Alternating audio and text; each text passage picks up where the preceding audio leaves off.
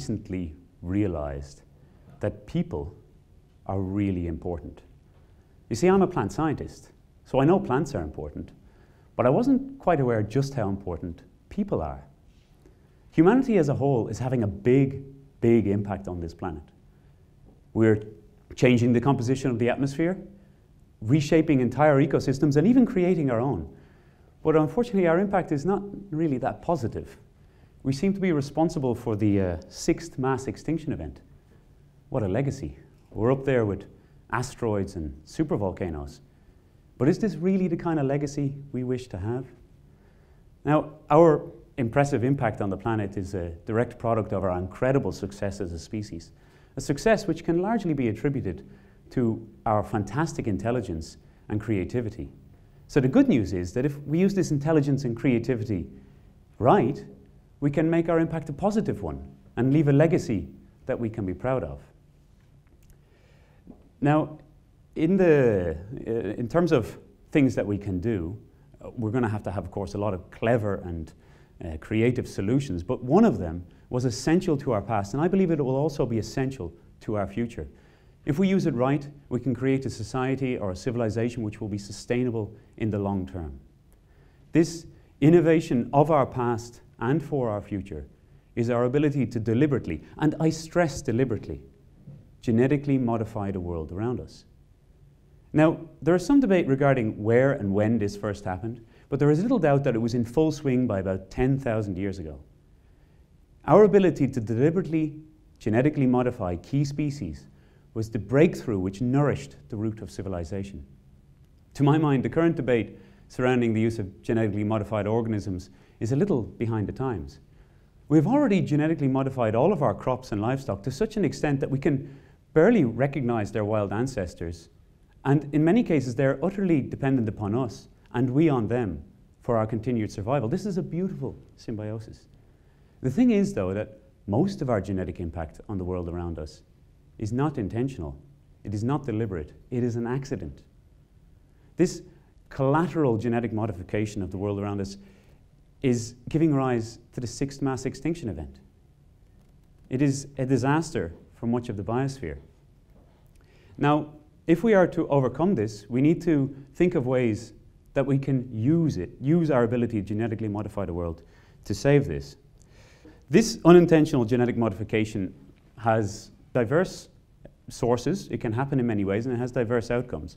One of the most common results is that genetic variation is reduced in the species, and this happens when populations become small. For example, when we destroyed our habitats, or when we hunt them or harvest them too much. And when the size of a population is reduced, its genetic variation is eroded, and this puts it at extreme risk for extinction. Because genetic variation is the fuel of evolution. And if this fuel runs out, the species can no longer adapt, and extinction results. So on the one hand, our ability to deliberately genetically modify the world around us has allowed us to domesticate species and has allowed us to lay the foundation of civilization. And in turn, our amazing success due to our civilization is causing us to unintentionally genetically damage the world and is leading to this 6th mass extinction event. So how can deliberate genetic modification help? Well, first, it can allow us to increase our agricultural productivity to such an extent that we no longer need to expand our farming land. We can even reduce it. And this is really, really important, because what is essential to saving most of these species is our ability to protect their habitats. And we won't be able to do this if we can't produce enough food. The other thing that it can help with is increasing our knowledge and our ability to save species on the brink of extinction and even bring them back from the dead.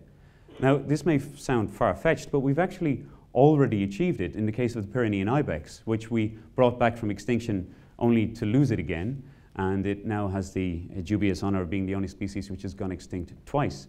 But we are getting there. And for many people, the current debate surrounding genetic modification, the main focus is that we feel we should not be interfering. But in reality, we will always interfere. Our very existence leaves an indelible genetic signature on the world around us. But does this interference pose a risk? Well, of course it does. There is nothing without risk. It's not whether there is risk or not, if we do it deliberately, we can manage that risk. We can understand that if it's an accidental thing, unintentional, there's no way we can manage that risk. Every time we choose to save a species on the brink of extinction or create a new crop variety, we will need to weigh the risks. Should we do something or should we do nothing? But what does doing something entail? Now, I just want to remind you again that genetic modification is nothing new. As I just said a few minutes ago, it is something we've been doing for at least 10 millennia.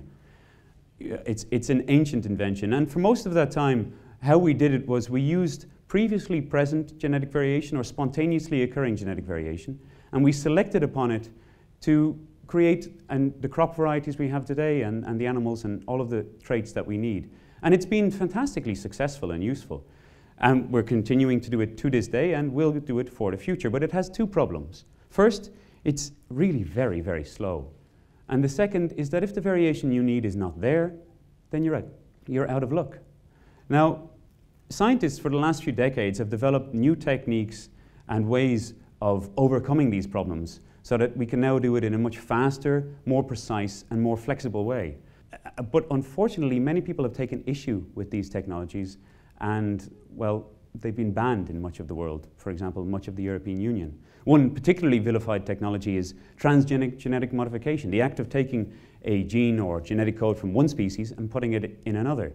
But this is perfectly natural. This occurs all the time in nature. What is unnatural or artificial is our concept of a species. The natural world has no respect for these boundaries we have attempted to impose on it. It is far more diverse, flexible, and porous, especially when it comes to the movement of DNA. So, for example, just this year, we discovered that sweet potatoes, the mold that makes blue cheese blue, and even the monarch butterfly all contain DNA from other species. They are natural transgenics. We've been living with them and interacting with them for generations with no known ill effects. Now, biotechnology, or I should say transgenic genetic modification, is just one in a suite of new tools which have been developed, all of which broadly come under the term biotechnology. And they are part of one of the most exciting revolutions of our time, the genomics revolution. And this revolution is rapidly expanding our knowledge to a vast extent in terms of what we understand about genetics and how we can modify genomes.